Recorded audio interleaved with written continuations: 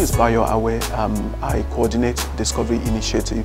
It's an initiative to young people in the community.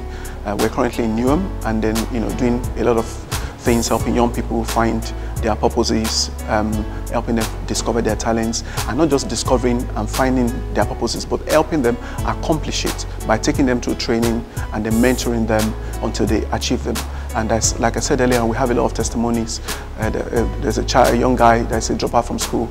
He's back in school now in performing arts. They're fashion designers, and that was just a talent within them before. Now we're training them to actually start, using their fashion. They're having their fashion line also in the community. We're planning a show for them where they can actually, do fashion shows. There's also another one into painting.